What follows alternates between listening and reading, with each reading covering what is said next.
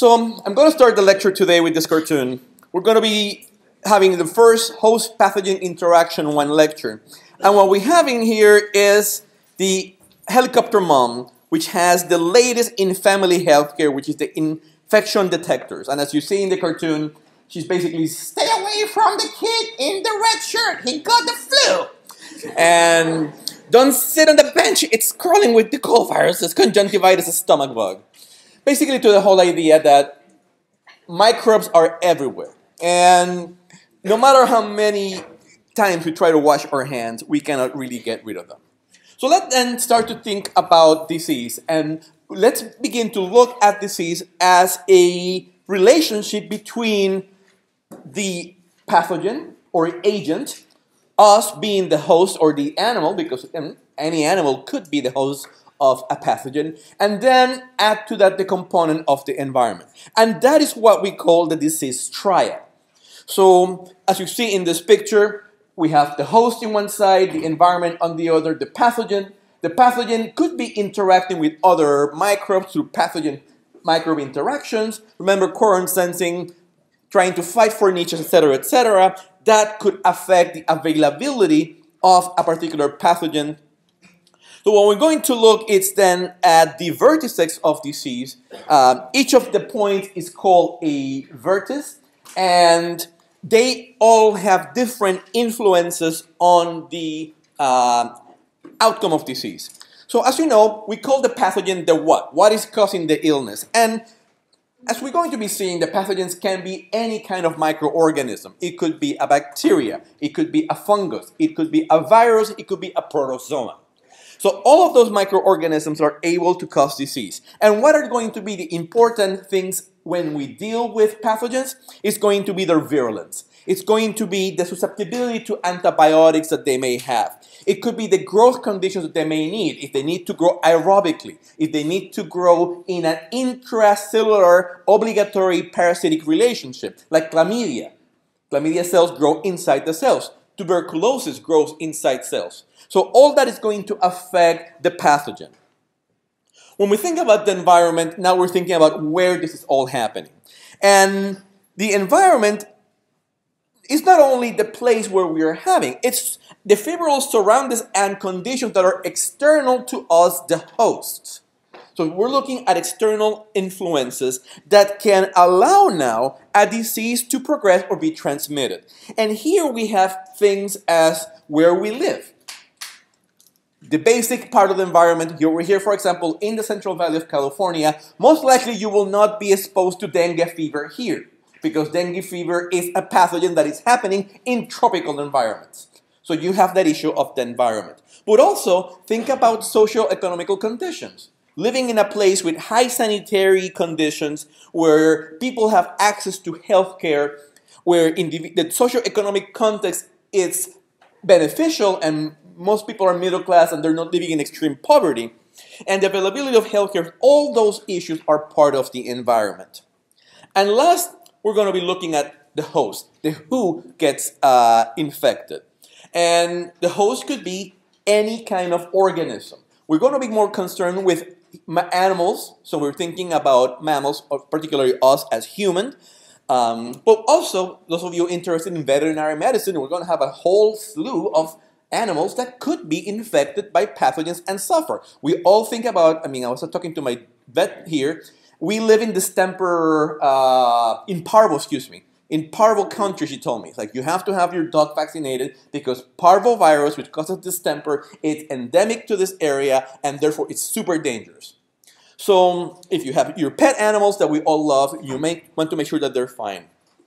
Plants can be the host in the end, and we can have devastating agricultural consequences to having pathogens that affect plants. So now, the host is going to be that organism that gets sick. Let's think about us getting sick. But it could be also a carrier. A host could be a carrier that may or may not get sick. And we're going to be looking, for example, at gonorrhea. And gonorrhea, the majority of people who have gonorrhea are asymptomatic carriers. They do not experience illness, but they still are the host to gonorrhea. We're going to see that the host may or may not know that they have the disease. Mary Mellon who was the person that we call Typhoid Mary. She was infected and carried the bacteria that causes typhoid, and she didn't know. She didn't have any symptoms. And whenever she was cooking, she continued making people ill. But they were trying to control her and blame it on her. She said, but I am not ill. I do not have signs of this disease. I don't have the bacteria in me. Though she might have had it in the gallbladder. Those of you who went to this conference, the talk that we had, the bacteria also harbors itself in the gallbladder, so it's constantly shedding itself into the digestive tract, so they couldn't find it in her. So again, the people may or may not know that they have the organism.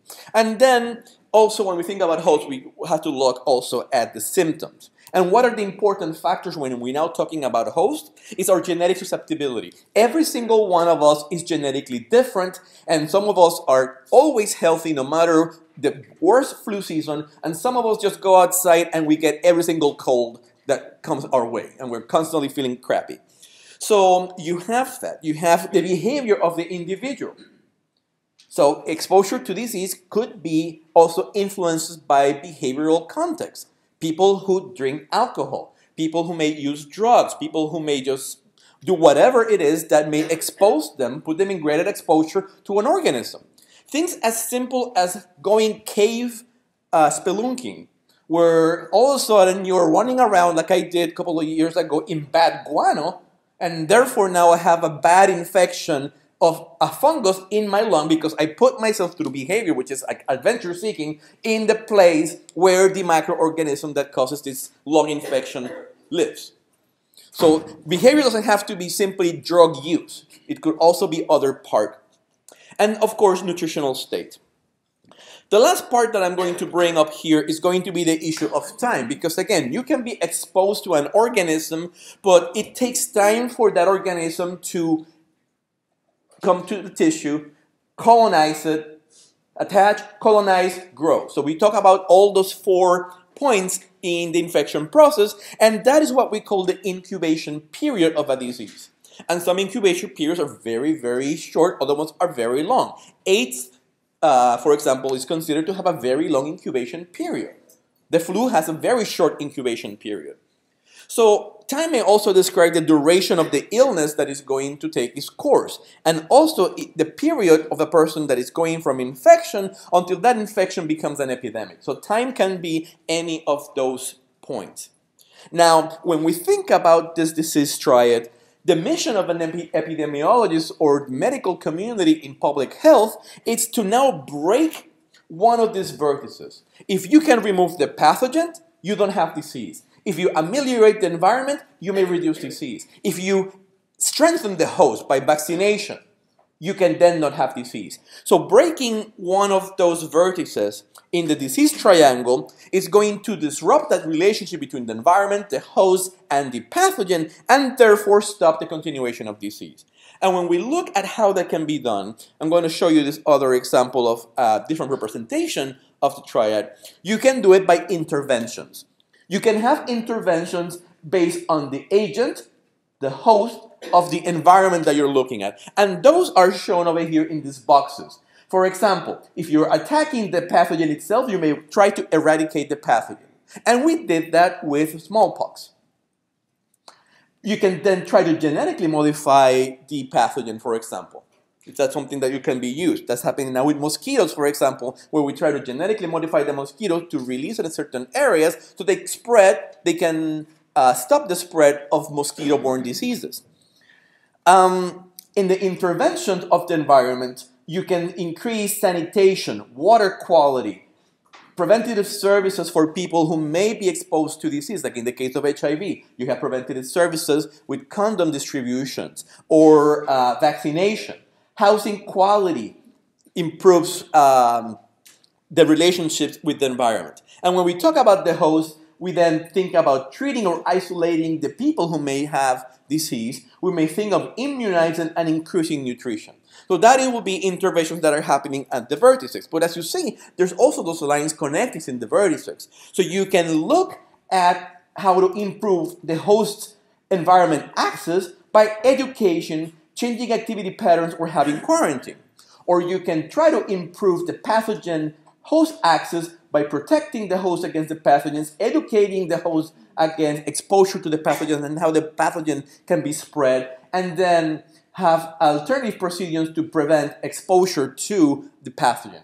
And then if you go into the pathogen to the environment, you can then, for example, remove the pathogen from the environment. If the pathogen is carried by a mosquito through what is called a vector, the vector is the creature, usually an arthropod, that can carry a disease, you can then remove that vector from the environment. So therefore, the agent and the environment are now broken, and you have now improved health in that quadrant. And of course, increased sanitation.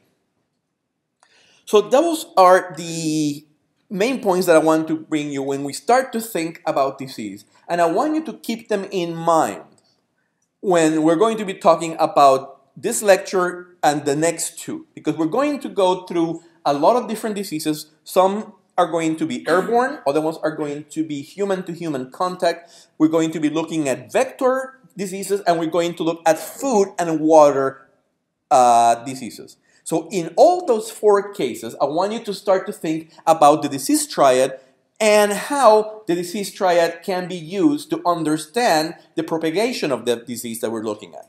Okay? So keep that in mind.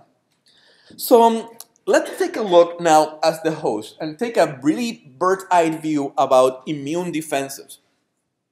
And what I did over here is to put this portion over here, which is, as a member, the 4 points of infection, the exposure, adherence, invasion, and colonization and growth. And we're going to see that our immune system, both in the innate as well as the adapted immune system, are designed to be able to tackle all these points. So let's take a look at that.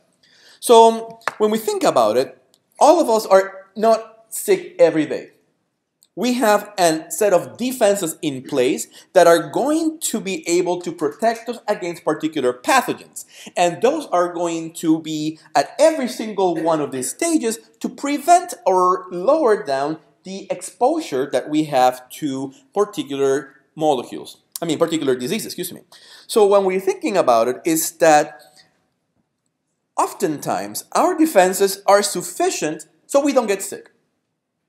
You may be exposed to a lot of different things. You may have a sniffle for a day, but you don't fall ill because of disease. So you can prevent the disease entirely. But however, when infections occur, you may go to a point in which the immune defenses of the host are sufficient to prevent the disease before the disease happens.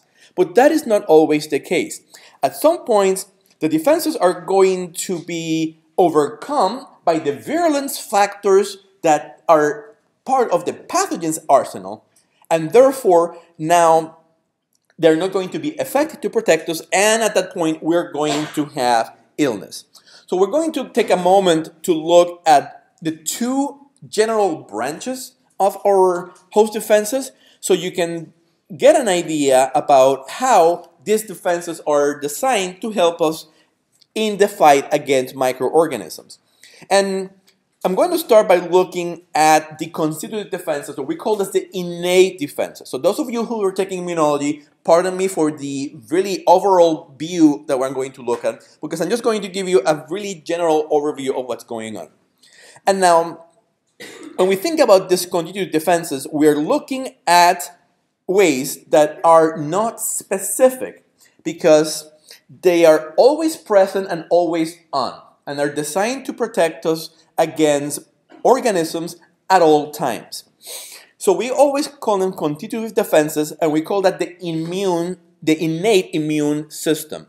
Now, this is a set of general protections that are going to protect us against invasion by pathogens, but also they keep our natural flora at bay.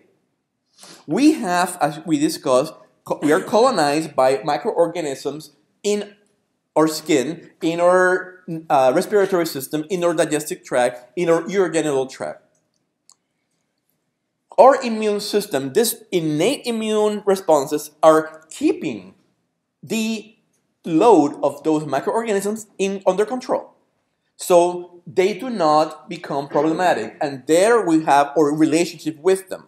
As I mentioned to you in a different class, they are designed, and we need them to have them there. But out of control, those microorganisms can cause opportunistic infections. Now,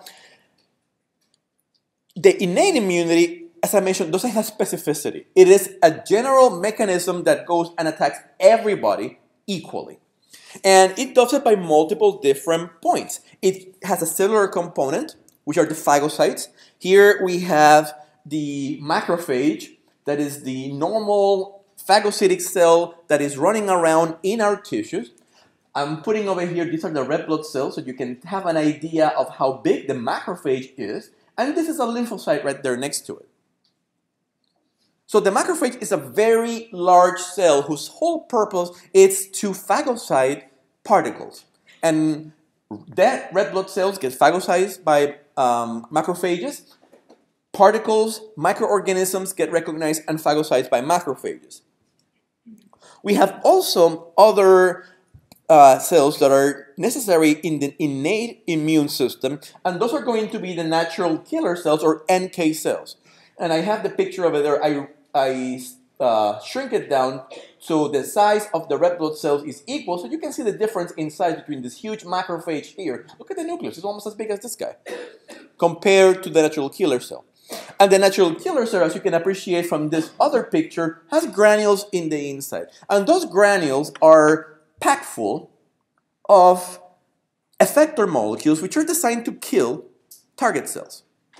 Just in the same way that we learn about the neuron releasing the vesicles that it has in the neuromuscular junction to allow the neurotransmitters to go outside, a very similar mechanism is used by natural killer cells to release the content of those granules. The content is the thing that is different, but the granules get packed in the same way that we discussed in Bio 110 for the neurons. And a signal is required for the release of those granules. The other part that we have are going to be other barriers. And we talk about one called complement. And complement, it is a set of proteins that are part of a cascade. The cascade needs to be initiated by the presence of a pathogen. And it could be initiated either by having antibodies that can trigger the complement component, or by having a repeated pattern like the peptidoglycan layer on the surface of a pathogen. What happens after the complement component system gets activated is the formation of the spores on the surface of the target cell. And those spores are huge. And they are designed to allow the leakage of the cytoplasm out of the pathogen. So we call that the membrane attack complex. And every single one of our cells is exposed to complement, but we have surface receptors that prevent the formation of these complexes on the surface of our own cells. It is when we have problems controlling the activation of those channels that get constructed from tiny monomers, and they go into the membrane of the cell, that we have problem with complement. And that's going to be one of the cases that we're going to discuss today with Streptococcus pyogenes. So now, in that innate immune response, we're going to have phagosomes, like the macrophage or the neutrophil. We're going to have natural killer cells that can fight against viral infected cells. And we're going to have the complement proteins found on serum. So those of you working in lab, you always hear your professor going to heat and activate your serum. They get the bottle of serum and they put it at 50-something degrees to inactivate it. They are destroying the complement proteins that are present. So they do not destroy your cell because they can be triggered. They don't need to be triggered by a cell. They themselves will spontaneously form the pore on your cell and kill it. Go ahead. Would the natural killers be considered part of gram-positive? Are they stained? These cells are stained, but not by the gram stain. These cells are stained with an H&E stain, which stains cells blue and certain parts of them red. So they do not have, it's using a different dye, and therefore they're not part of the gram stain. But yes, they're dyed perfectly blue. Okay. Yeah, good question. All right. So that is the main portion. So think about the phagosomes and the proteins of complement destroying everything underway that is attacking the body. But we also have a second mechanism, and that second mechanism is the mechanism of the adaptive immune system. When the innate mechanism fails, now the mechanism that has memory comes into play. And the mechanism that can be trained to be remembered and induce that memory comes into play. And that is the inducible defense. And it's basically the one that we tickle every time we try to vaccinate. Because we want to make sure that the body has a memory of the pathogen that we're using in the vaccine, so the next time that you actually encounter the actual bona fide pathogen that can cause disease, you have a much faster way to deal with it. And this adaptive immunity is mediated by two cells, mostly B cells that produce antibodies, and T cells. So here in this little cartoon that I have here, you have your B cell. It has a surface antibody. Eventually, that B cell could be triggered to release that as a soluble protein, and it will go all over the blood, targeting the antigens in which it was designed to recognize. And it says over here, I attack invaders outside the cell. So everything is usually a soluble molecule. It could be a virus.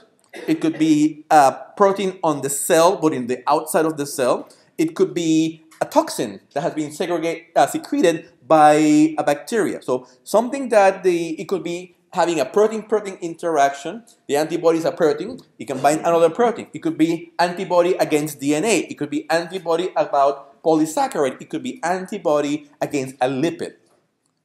But the system gets trained to recognize it. So the B cell gets instructions on this is the evil antigen. This belongs to a virus. Learn to recognize it, and now remember it. So the next time you see it, you can launch an immune response. And we call that the humoral response. Here is your B cell with antibodies on its surface. Eventually, again, this is an entire class of immunology in 2 sentences, gets educated, and it differentiates into this plasma cell, which secretes these antibodies. Those are the Scott missiles that will go into the system, looking and inhibiting the antigens.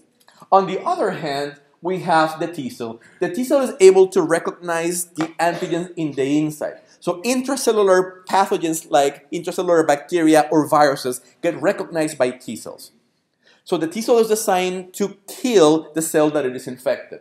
So these defenses, unlike the innate defenses, are not immediate because you have that learning curve that needs to happen.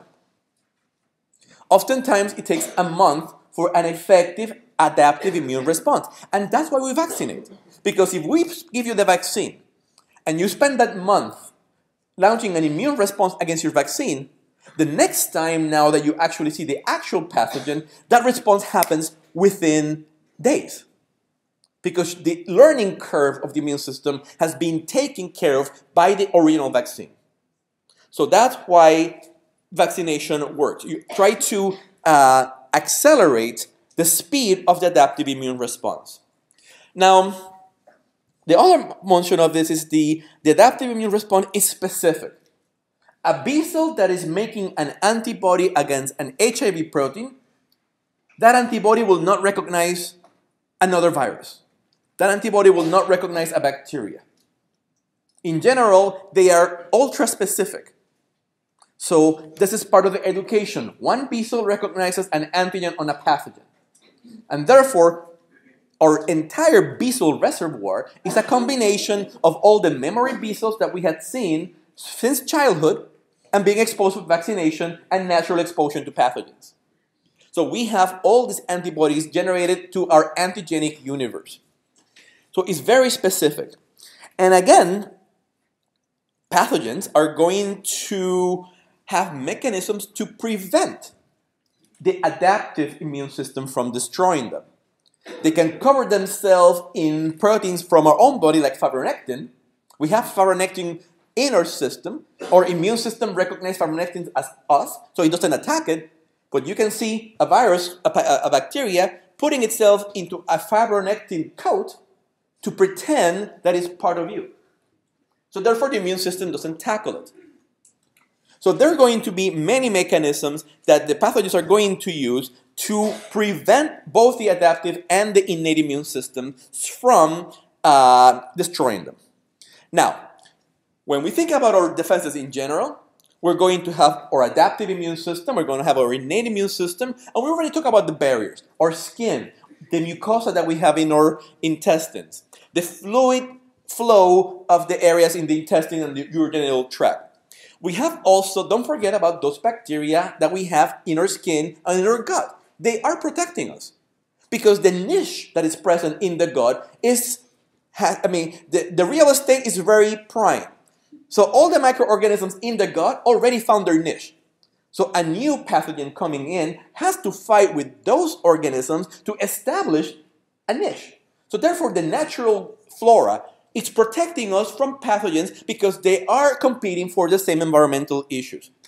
Of course, we have vaccines, antibiotics, detergents, autoclaves, and sterilization mechanisms. So all those things are part of the arsenals that we have to protect us from disease. And for every one of our arsenal weapons, you're going to have a pathogen that has a weapon to counter it.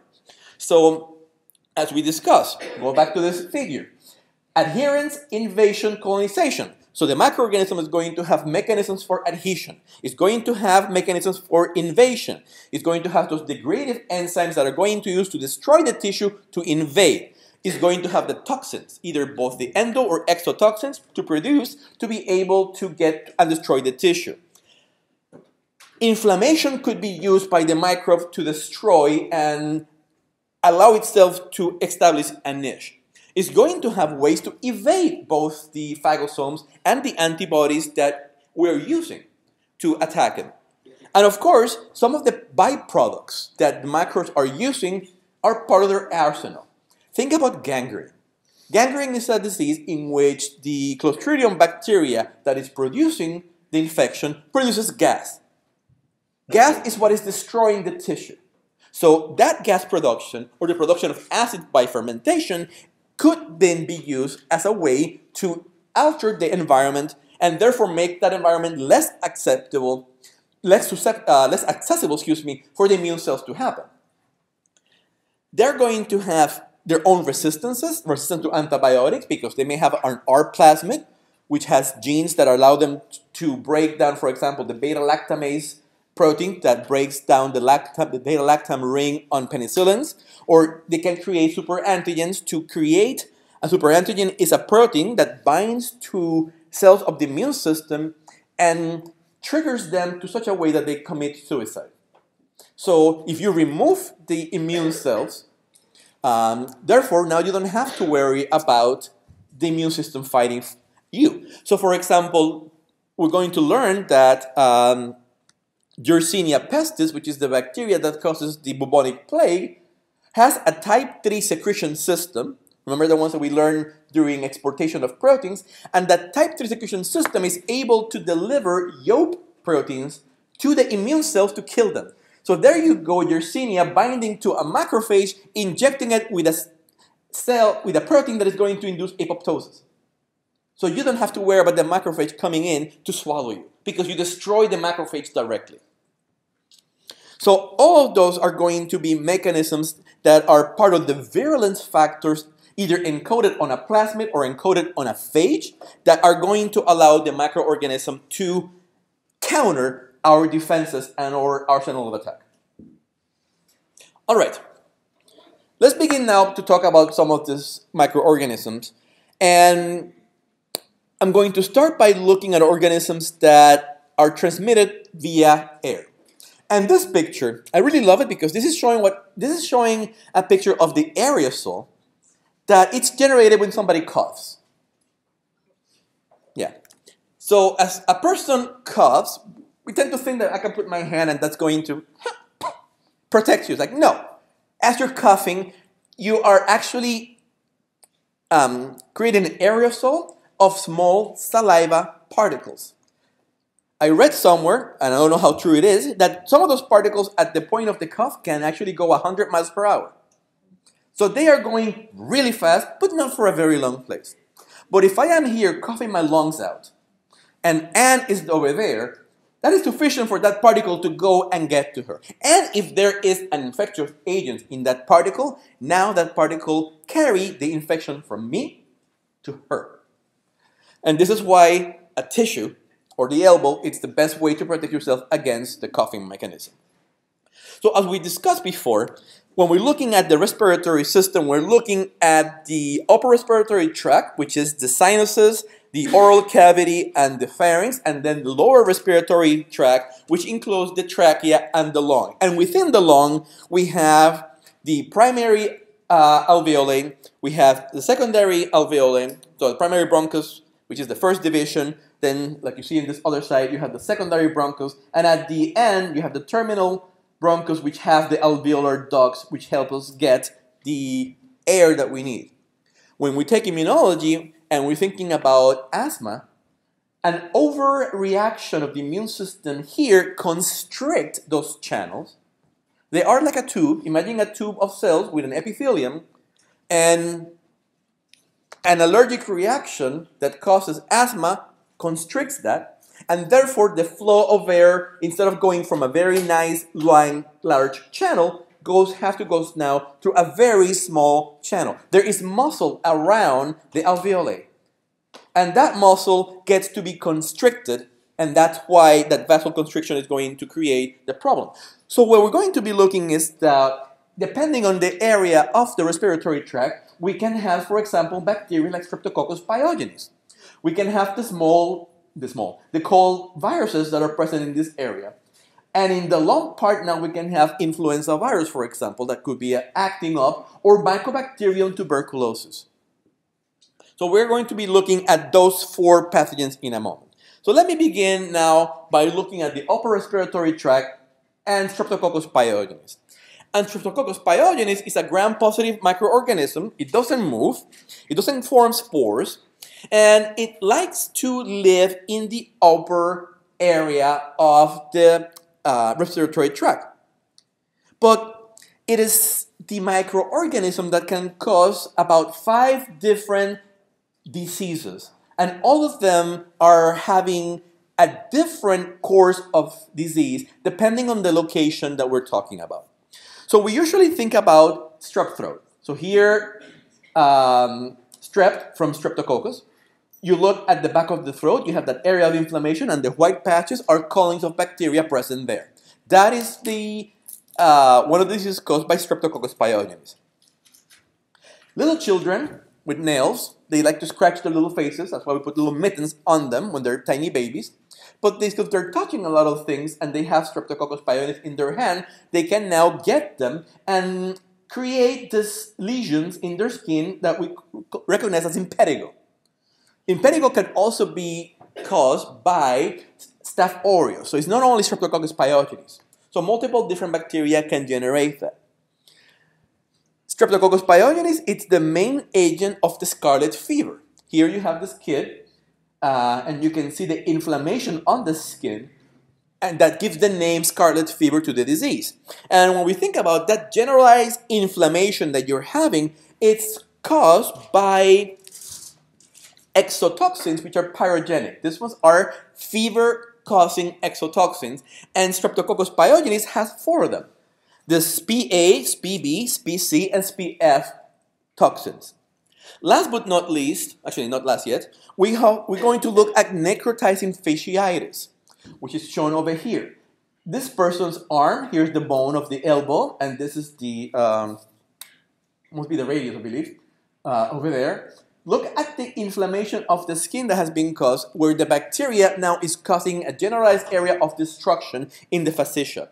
And that is the subcutaneous tissue that is happening in the connective tissue, and it's a result of huge inflammation as well. Last but not least, which is the worst part of the Streptococcus pyogeny, is the streptococcal toxic shock syndrome, or STSS. And that is actually a lethal condition that what we call is a cytokine storm. As I mentioned to you, that those adaptive immune cells, those B cells and T cells and macrophages, they are communicating with each other through cytokines. Cytokines are the immune system hormones. When they go crazy and begin to secrete those cytokines out of control because of the inflammation caused by the bacteria, we call that a cytokine storm. And the cytokine storm, in this case secreted by T cells, activated macrophages, or even granulocytes, it causes now systemic inflammation. This is localized inflammation right here, to this area. Systemic inflammation happens during the entire system. And it causes systemic inflammation, tissue destruction, and in half of the cases, death. So what is making Streptococcus pyogenes this versatile in the way of causing diseases? It is the phages that it's infected with. So now, Streptococcus, remember we discussed when we learned about phages about lysogenic conversion, which is now a change in the phenotype of a bacteria based on the temperate phage. Remember, the temperate phage is the one that can, like lambda, go and become lysogenic. It's going to go inside and integrate itself in the genome of the host. And those phages in their genome, they now encode the toxins. So depending on the phage that infects Streptococcus pyogenes, you're going to have a different pathogenic bacteria. So here, with those phages, as I mentioned to you, they're giving the following advantages. The phage is giving now virulence factor to the bacteria, and that is going to allow that bacteria to be better able to proliferate in the host. The toxins are destroying the tissue. Now the bacteria has plenty of food in the destructive tissue. And they probably have created an area like a granuloma where they can actually live and prevent the immune system from coming in. You don't have circulation there, so complement doesn't attack you anymore. So you have a way of destroying that area. And that prophage is going to be maintained in the host as a selective pressure. As long as you have that prophage in your host genome, you are better able to infect. So now, depending on the phage infecting Streptococcus pyogenes, now you have phages that can give you strep A, SpA, SpB, SpZ, or SpH toxins. And that is what's going to account for the very different diseases that the same bacteria can cause. So you have a variation, sometimes up to 71%, between strains of Streptococcus pyogenes based on the phages that are infecting them. So now, F. pyogenes also have other things besides the toxins and the phages of its lead. It has, for example, molecules that are going to allow it to better adhere. The M protein and the fibronectin binding protein called protein F are able to allow it for adhesion. And remember, being a gram-positive bacteria, it has lipoteichoic acids on its surface as part of the cell wall. And those are also able to allow the bacteria to adhere. And based on M protein alone, we have over 150 different strains of Streptococcus pyogenes. Now, hyaluronic acid, it is a molecule in connective tissue that collects a lot of liquid. And Streptococcus pyogenes can make a capsule of hyaluronic acid. Basically, it's now making a capsule of a protein that is ours, and therefore now the phagosomes doesn't want to swallow it, and therefore it prevents phagocytosis. You have invasins. Here are the proteins that I was telling you about that are able to destroy different proteins in the body to allow the bacteria to invade. And here we have streptokinase, which is going to close plasminogen into plasmin. Here we have like a DNase B, which is a deoxyribonucleoside, so it can cut DNA down, so it can get that. Here is the protein that cleaves the hyaluronic acid, and therefore now the bacteria can use it to dress itself on it. And streptolysins, which are actually toxins. Those of you remember in lab class, we talk about streptolysin O as part of the toxins that are able to destroy red blood cells. So in the case of scarlet fever and streptococcal toxic shock syndrome, the exotoxins produce the rash that it's seen in Streptococcus pyogenes. And the other thing that is another way is now the issue of molecular mimicry. So Streptococcus pyogenes has evolved certain antigens on its surface that look very similar to antigens present in human cardiac, skeletal, and smooth muscle, or in the heart valve fibroblasts or in the neuronal tissue, as well as some of them in the kidney tissue. So now, when our immune system makes an antibody against those proteins, because they have molecular mimicry, those proteins can now bind to the heart muscle proteins, for example. Because the antibody is not able to, though it's very specific, because of the mimicry, it cannot distinguish well between the bacterial protein and the human protein. And now the antibodies that we are making against the bacteria attack our own tissue. And that is the case of rheumatic fever. So the antibodies that are made can accumulate in the joint tissue, cause a huge arthritis wave, or what we call the post-streptococcal glomerulonephritis. And glomerulonephritis is, again, an aggregate of antibody and antigens of the bacteria that get to the glomeruli, of the kidney, and now destroy the kidney, causing protein, for example, to be secreted into the urine. So that kind of mimicry is a way to then try to attenuate the immune response, because now you're damaging the tissue. So this is part of the issues that you get during streptococcus disease. I put the tuberculosis as an extra slide because, I mean, the lecture became a bit big because I added stuff at the beginning. So I have 2 slides there for you, so take a look. So I'm going to talk about now as a virus, and I'm going to bring influenza and the cold viruses in here to discuss that point. So the common cold is caused by 2 families of viruses. The rhinoviruses, rhinoceros, you know the animal, but it's called because it had that big horn as a nose. So rhino, it's nose. So rhinoviruses, because we get the cold in the nose. And coronaviruses are both single-stranded RNA viruses that cause the common cold. And the problem with the cold is that there are too many. I went in online, and now we have more than 150 different serotypes of cold viruses. That's why we don't have a cold vaccine. We do not have one to attack so many of them.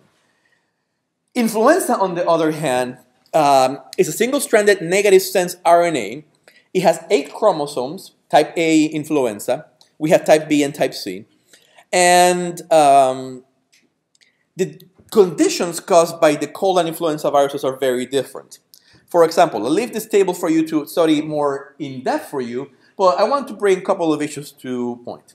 If you have the flu, you have a huge fever. When you have the cold, you rarely have fever. If you have the flu, you feel like dying, and your general malaise, which is a state of illness, it's acute and terrible. You have very slight malaise with the cold. When you get the flu, you can barely move because every single one of your muscles hurt. And even laying in bed hurts. That is malaise.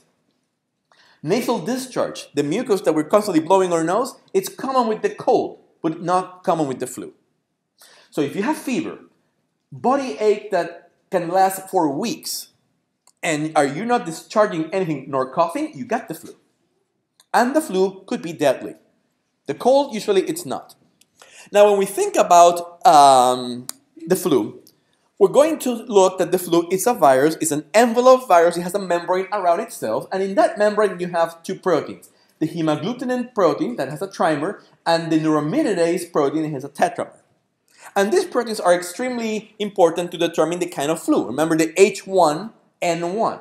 H1 for type 1 hemagglutinin, N1 for type 1 neuraminidase. So we're constantly checking out those proteins. Now, part of the defense of this virus is to change those proteins constantly. So that is called the antigenic variation. So you're constantly reshuffling the hemagglutinin and neuraminidase antigens to escape the antibodies that our B cells are making. And when you change those antigenic structures, you keep the function of them. But now, since the immune system is so specific, a slight amino acid variability in that protein makes it unrecognizable by the antibody. So that is a really good way to render the antibody response less effective. Oops, excuse me. I pressed the wrong button. Okay. So we're going to see that this kind of variability happens in two ways. One of them called antigenic shift and the other one called antigenic drift. And this is antigenic drift. Basically, antigenic drift can be summarized as point mutations on the surface, on the proteins that are on the surface, that change the structure slightly without eliminating the function of the protein. So here, for example, you have this poor woman who gets infected, and here is an antibody against this influenza virus. This is another antibody against this other influenza virus. So you see that there's an antibody response against all the proteins of this influenza. So she got protection. Now, because of a mutation in one of the 8 chromosomes of the RNA of influenza, that protein that was beautiful like a bat, it now looks like a heart spear. That change in protein structure is sufficient, so the antibodies made against this protein are no longer able to recognize the other one. So those constant changes in antigens allow the evasion of the B cell response. The other one we're going to be looking at, before I go, this is the way in which influenza A, B, and C all can change the surface antigens. However, influenza A has another trick up its sleeve, and that is called antigenic shift. An antigenic shift relies on the capacity. Remember that viral table that I show you with pig, horse, human, and bird? Those viruses can infect multiple species. So what we have here is this blue influenza virus in chicken. We have this guy with the orange influenza virus. He's a farmer, let's say. So that's his chicken, and this is his pig. And because the pig is exposed to the chicken and exposed to the farmer, the pig now is going to be infected by both the influenza virus from pig and the influenza virus from human and the influenza virus from bird. But because there's 8 chromosomes in the flu virus, when the cell that is infected is putting together the chromosomes back to release new viruses, it doesn't know which ones came from the bird flu and which ones came from the human flu. So what you end up creating is hybrid viruses. And these hybrid viruses, as you can see here, can have some of the chromosomes that came from the human influenza and other the chromosomes that came from the bird influenza, creating a brand new type of flu that can now come and infect both people, like here the mom now is going to get it, and infect her. So this is basically on the fact of the rearranging of the RNA chromosomes of the type A flu. So this reassortment is what the authorities are usually checking out to try to guesstimate what is going to be the next pandemic that is coming up. So they're following the flu in birds, following the flu in human, and then doing calculations to determine, oh, the next flu that is going to come is going to have H1N5, based on these calculations. And usually it works well. You probably remember about 5 years ago when it didn't work and the predicted flu vaccine didn't match to the flu that arose through antigenic shift, and therefore we were unprotected for that flu season. So this kind of antigenic shift, it is the reason why flu creates pandemics every year. Because the virus is constantly shuffling chromosomes by infecting, by 2 different strains of viruses, infecting a common host, generating a brand new virus that can then dominate the next flu season. So you have antigenic drift, which is the point mutations happening on the neuraminidase or hemagglutinin proteins that now make that virus resistant to the antibodies that you make. And then you have antigenic shift, where you are reshuffling the chromosomes of multiple flu viruses, generating new strains. And most likely, those new strains, the person that are getting them have no defenses against them. Okay?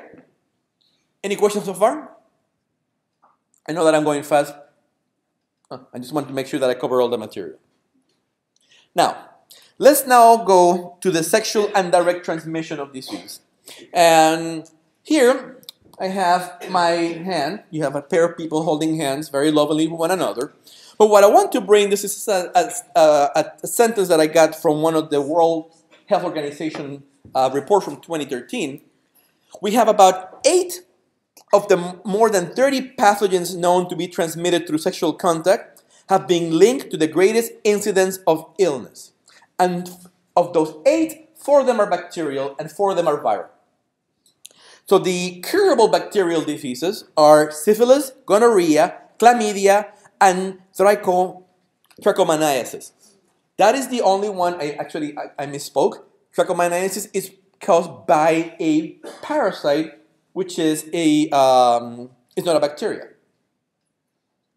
It's oh God, I'm blanking. Please somebody help me out of my misery.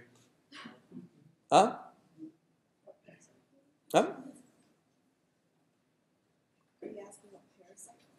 Yes, and the P word. Protozoan. Thank you. Alzheimer's is hitting. So it's a protozoan. I tell you, I'm getting there. So the trichomoniasis, it's caused by a protozoan. Trichomoniasis vaginalis is the name of the organism. Yeah, now I can remember the name of the organism, and I can remember that it was a protozoan. Okay, the other diseases are viral, and as you may imagine, we do not have cures for them. So we're going to be looking at hepatitis B, herpes, HIV, and human papillomavirus. Of these, I have chosen only to look at Hep B and herpes. And of the bacterial ones, we're going to look at syphilis and gonorrhea. So, all right, hepatitis.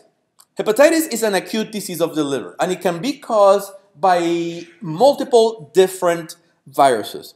So here you have an image of a healthy liver, and here you have an image of a psoriasis liver. We tend to think about all alcohol psoriasis. People that drink a lot get the liver destroyed. Viral cirrhosis is also the destruction of the liver tissue by viruses.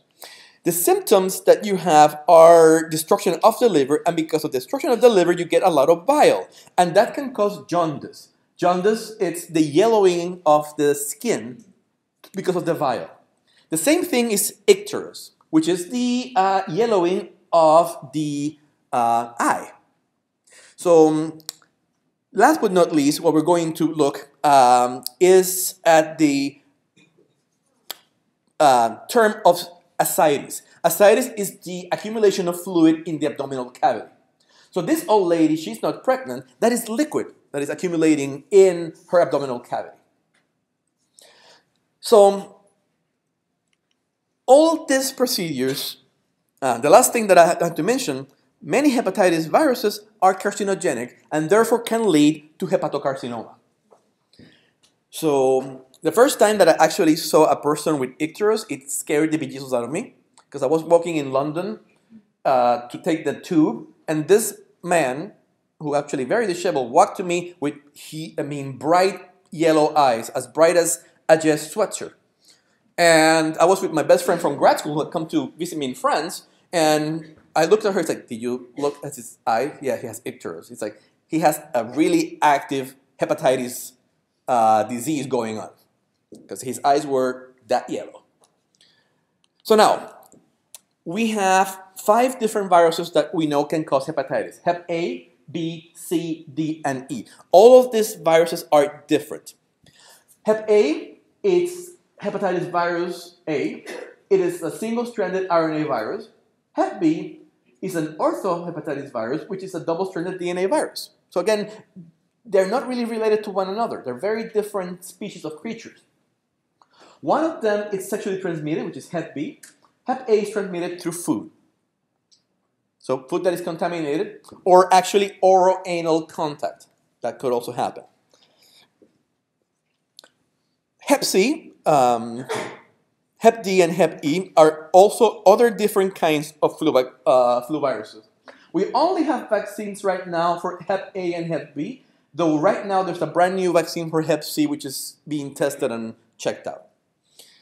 And when you can look at this picture over here, Hep A causes an acute infection that has been going up in spikes throughout history, with the number of reported cases per 100. That is called the prevalence of the virus.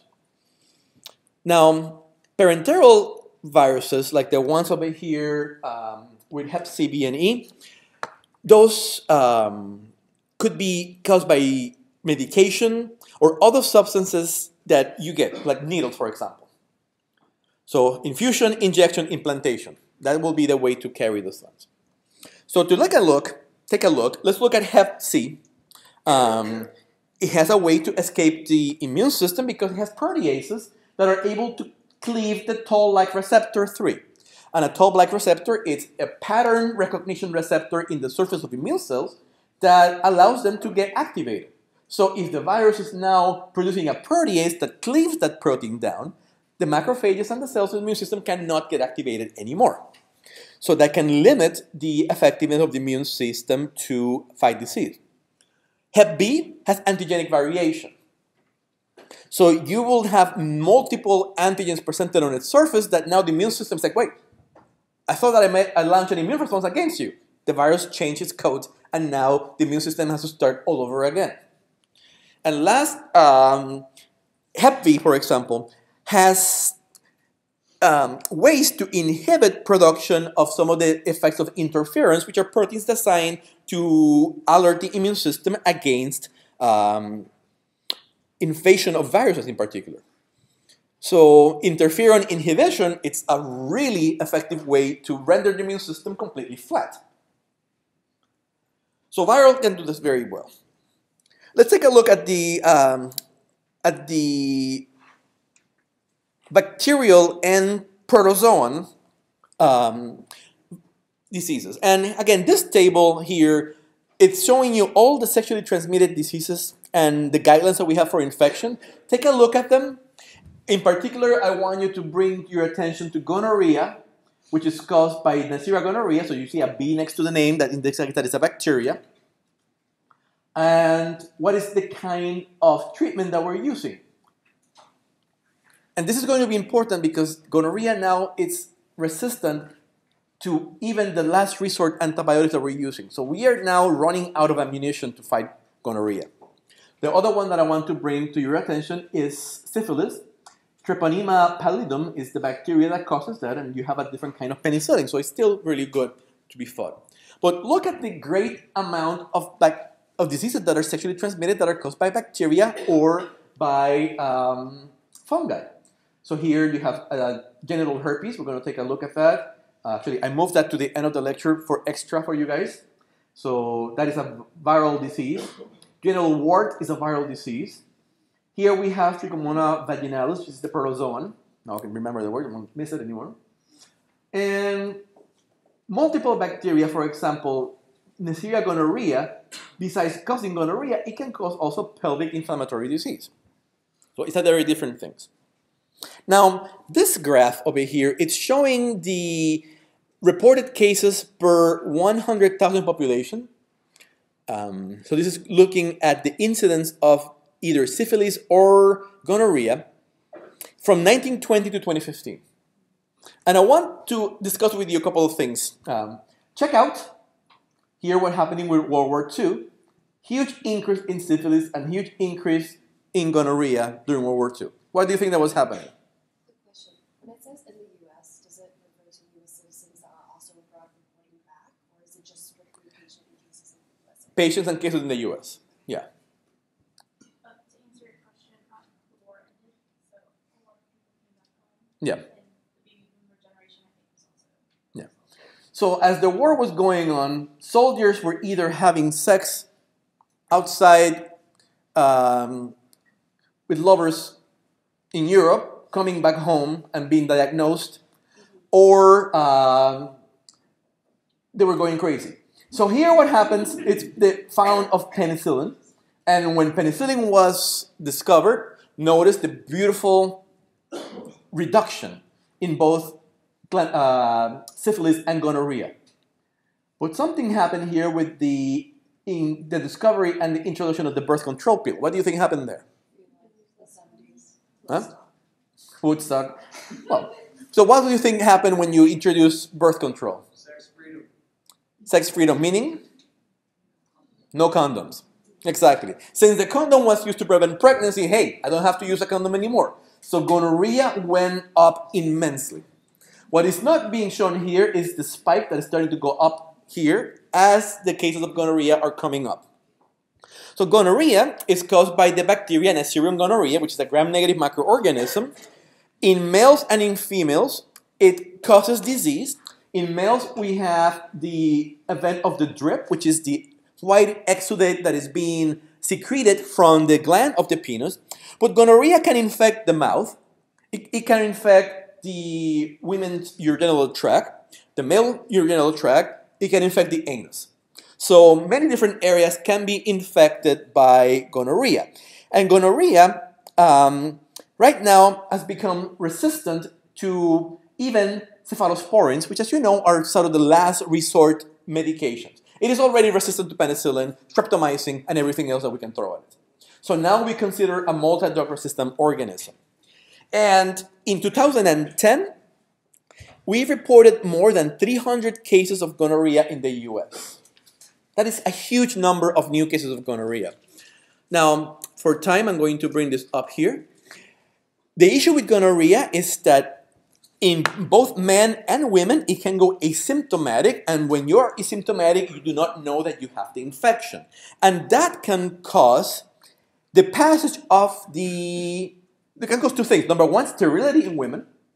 So many women become sterile either by syphilis or gonorrhea infection, especially if they're asymptomatic. And they can have now maternal to fetal transfer during birth. And here in this picture, what you have is a tiny kid whose eyes are shut because they have gonorrhea infection in the eye, which will lead them to blindness. So that's why when babies are born, the first thing that they do is to put this antibiotic drugs in their eyes as part of the regimen after they give. So that's the ocular infection of gonorrhea. So not only is gonorrhea affecting the urogenital tract, but it can also affect the eyes. Now, gonorrhea is amazing in the sense that it is a jack of all trades. It can have what is called phase and antigenic variation. So now, a phase variation, it's changing proteins on your surface by either having them or expressing one or multiple proteins. The antigenic variation happens when you start to turn in genes off or on. So when we think about fimbriae, they need to attach to the walls of the urinary tract to those mechanisms. The fimbriae can change by both antigenic as well as phase variation. Now, gonorrhea has a particular protein that is extremely important for attachment called the OPA protein, OPA for opacity, and that protein allows it to bind to the CEA antigen or to the heparin sulfate proteoglycans in the host cells. We think right now that there's between 11 and 12 different genes for OPA. So a strain of gonorrhea can express one gene of OPA, 2 genes of OPA, 5 genes of OPA.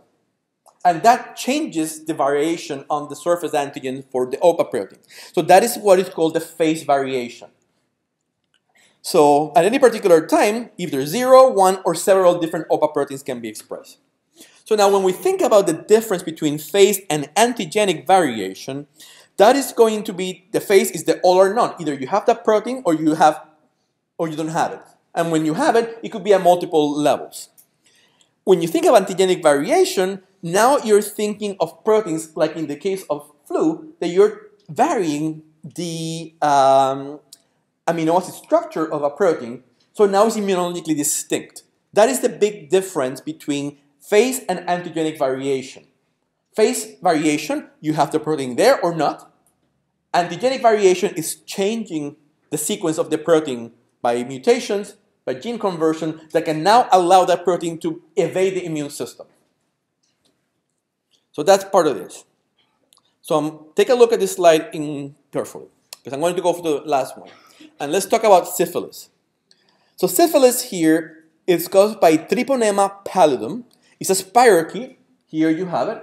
And what it's going to cause is a chancre. The chancre, it is this lesion that you have on the area where the initial bacteria gets exposed. It could be a lesion in the mouth. It could be a lesion in the anus. It could be a lesion in the penis or the vagina. And initially, if you leave it untreated, that will go away.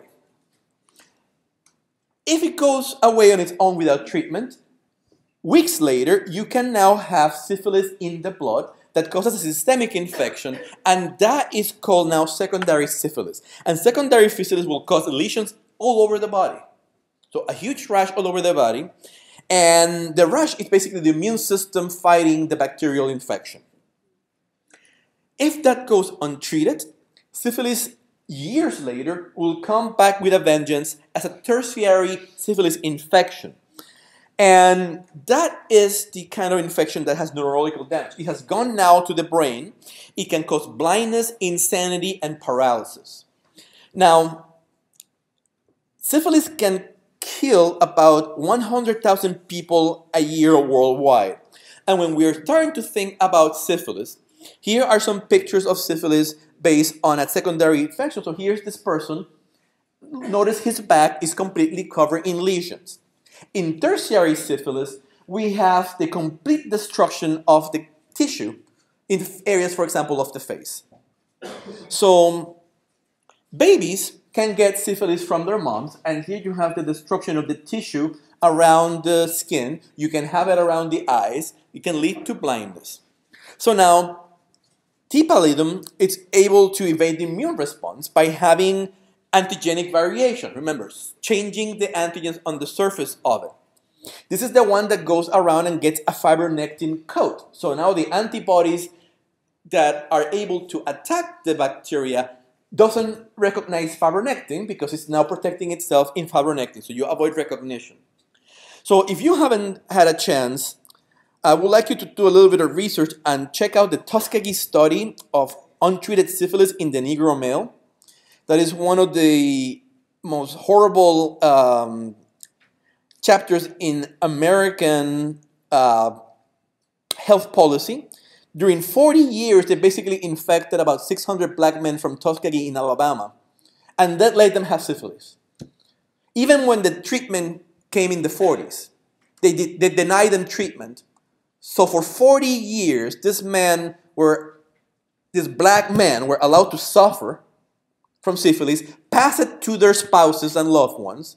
So the spouses then pass it to their children, just on the name of American science. They did the same thing in Guatemala. They went to Guatemala and they, from 1946 to 1948, infected native Guatemalan populations in rural areas with syphilis. But then at that point, they actually gave them antibiotics. They wanted to see to which state they could clear the infection. They didn't do it here with white people. They either did it with the black people in America or they went abroad to do it with Indians in Guatemala. So I'll leave you with that. These are some of the pictures of the people that you can see there. And I have one cartoon that I want you to read, so you can look at the cartoon. At the end of this lecture, I have the slides for tuberculosis, so I want you to take a look about them and read them. And here's another slide for antigenic shift, and also the slides for herpes. So I just took them out for the time issue. So I'll be seeing you next week on Tuesday.